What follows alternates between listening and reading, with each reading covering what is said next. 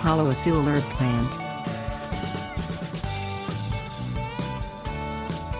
With lush, fragrant leaves that can remain on the tree all year, Palo Azul Eysenhardtia orthocarpa makes a smart addition to a water-wise backyard.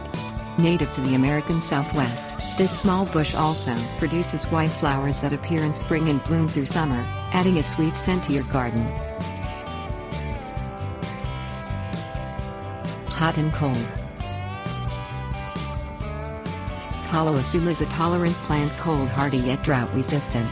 It grows best in U.S. Department of Agriculture plant hardiness zones 8 through 11, and survives down to 10 degrees Fahrenheit. With enough water, it grows to more than 20 feet tall and spreads 12 feet. It remains more compact if water is limited. The multi-trunk tree provides a light and lacy over canopy in your backyard, and because it is thornless and non-invasive, it makes a gracious and welcome garden plant. Kidneywood and other names.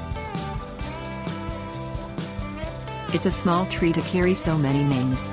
Palo Azul, which means green stick in Spanish, is only one common name. Others include kidneywood, palo dulce and Tahitian kidneywood.